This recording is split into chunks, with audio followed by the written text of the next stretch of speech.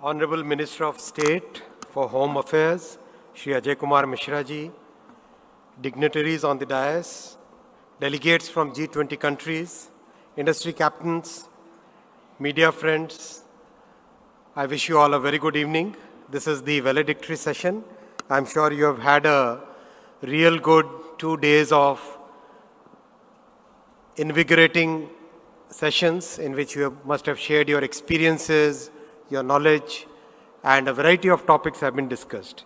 I'm very happy that a very nice chair summary has come on the basis of the deliberations here. I'll take about 12 minutes in my address and cover basically 3 points. The first point I wanted to cover is the approach that India has taken, our Prime Minister Shri Narendra Modi Ji's vision of having a digital India. Second point I'll cover is about what are the efforts we are taking to reduce the digital divide. Then thirdly, I'll cover a bit about our strategy, India's strategy about cybersecurity. Friends, in 2015, our Prime Minister Shri Narendra Modi Ji launched the Digital India Mission. This was a very ambitious mission. The mission had multiple objectives associated with it. One major objective, which was the key part of this mission, was that technology should be democratized. We have seen in many parts of the world, technology has been cornered by a few big tech companies. Is that the right model for a country? Is that the right model for a democracy? Is that the right model for a society which is evolving so fast? Perhaps an alternative is needed. That's why the primary goal that our Prime Minister put before the nation and the policymakers and all the innovative brains was that how can we democratize technology, work on that. Democratizing technology has 3 aspects. First, no single in no case the technology should be cornered by a few handful of companies. Second, the poorest of the poor person should have the same access to technology as a rich person, as a person who has more resources. Third, the technology should encompass all the areas which affect every day, the day-to-day life of a common citizen. So the approach that we took to realize that very important goal was an approach of public-private partnership. What was that public-private partnership? The public-private partnership approach that we took basically had the elements that the platform, the core platform of major digital technologies will be developed using public funds. I'll give a couple of examples. The first example is of the payment system. The core of the payment system is a platform called UPI. That platform has been developed by the government using public funds. It's a very robust platform. It's an open platform, open access, interoperable, available to everybody. Then the banks joined this platform, startups joined this platform, small and medium and large businesses joined this platform. Close to 350 million citizens of India, they joined this platform. The result is a payment system which today does about, on an annualized basis, $2 trillion worth transactions seamlessly. And make a guess, what is the average time for settlement of a transaction, which means actual transfer of funds from one account to second account? It is less than 2 seconds. That's the power of a platform approach. That's the power of a PPP approach, a public-private partnership approach. And that's the power of the vision of a Prime Minister who said that, yes, our focus should be on democratizing technology. Similar platforms are now being created for e-commerce. We call it ONDC, Open Network for Digital Commerce. For healthcare, where close to 700 million people have been onboarded so far. During the COVID pandemic, we used a platform called CoWin. Again, the core platform was developed by the government. The clinics and hospitals joined it. The pharmacy companies joined it. The logistics supply chain, the cold chain companies, the airlines, they joined it. The entire scheduling for a population of 1.4 billion people was done using this platform, and flawlessly, within a short time frame of about 18 months, more than 2 billion vaccine doses were administered using this platform. Friends, I'm sharing this because when we interact with many international delegations, with my colleague ministers from other countries, the first concern which comes is, yes, technology is great. It has made a huge difference in our lives.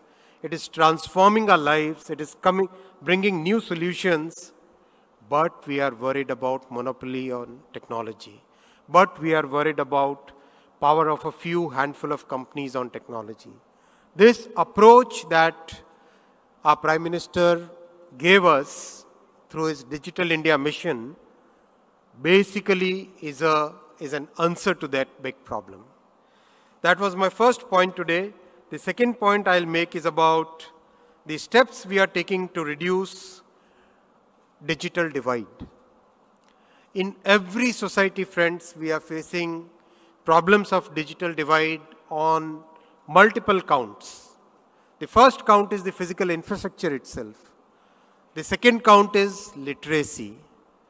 The third count is ability to use those tools. Even if the tools are available and one is literate, the ability to use those tools. We as a society believe in inclusive growth. And inclusive growth is equally important in a highly digitalizing society. If we don't work on digital inclusion today, the gap between the haves, digital haves, and digital have-nots will increase at an exponential pace.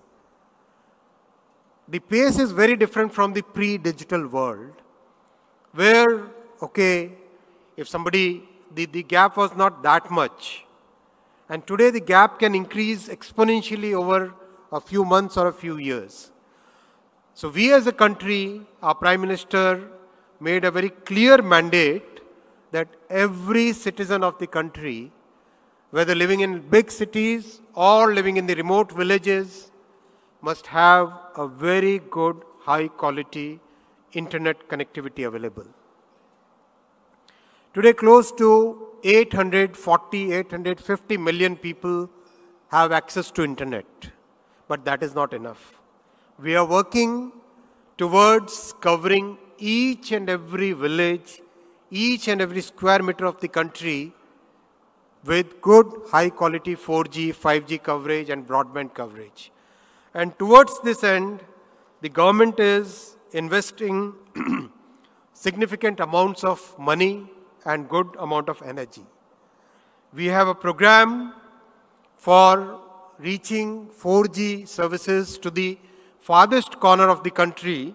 We call it 4G saturation program, by which we are investing about $4.6 billion to bring 4G services, telecom services to the areas where it may not make good commercial sense for the private sector to take 4G services. By now, we have invested $8.3 billion in creating an optical fiber cable grid so that each and every village and a group of villages, they have the optical fiber connectivity. And this is now getting augmented by investing another $13 billion to make sure that each and every household gets good, high quality bandwidth, high quality internet connectivity. We call the program BharatNet. This kind of inclusive growth is very, very essential in digital society. I believe that the way we have invested in the highways in the past, the way we have invested in creating power grids in the past, in countries which are developed countries and in countries which are developing today, the same kind of effort needs to be put in making sure that our internet connectivity, the optical fiber and the telecom network reaches to the last person in the society. The third point, friends, I'll make is, as we all know, the theme of this G20 year is One Earth, One Family, One Future. The challenge also is common to all of us, the challenge of cybersecurity.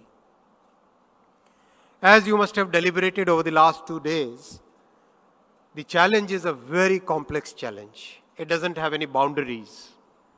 Technology is evolving every day. If we find a solution to a problem today, tomorrow there will be a new problem that we have to solve. And AI is going to increase the complexity multifold. Just a few weeks back, Mr. Sam Altman was here. We asked him, do you think AI will be able to do basic research? Do you think it is possible to do today? He said that no, it is not possible to do basic research today, but we are not far away from that day when AI would be doing the same basic research that some of the biggest, the best, the most brightest minds in the human civilization have done. That's scary. That's really a totally different way of looking at the human civilization and the human society. So we'll have to adopt a multi-pronged approach, at least for the cyber security purpose for every society. We'll have to have a strategy at national level. We'll have to have another strategy at the organizational level, and we'll have to have strategies at individual levels. We cannot just leave it to, okay, there is a firewall, fine, we can be secure with it. We'll really have to think through the challenges. We'll have to be nimble-footed, and we'll have to cooperate across boundaries. We'll have to look at solutions which, if there is a cyber attack happening in one country, the countries will have to collaborate, societies will have to collaborate and come up with solutions which are common to all. In the Digital Economy Ministers Group, we are trying to have a consensus that the way the human civilization covered many crimes through international collaboration, through creating infrastructure and institutions which work across boundaries, now human society will have to work for similar institutions for cyber security also. Many new tools will have to be developed.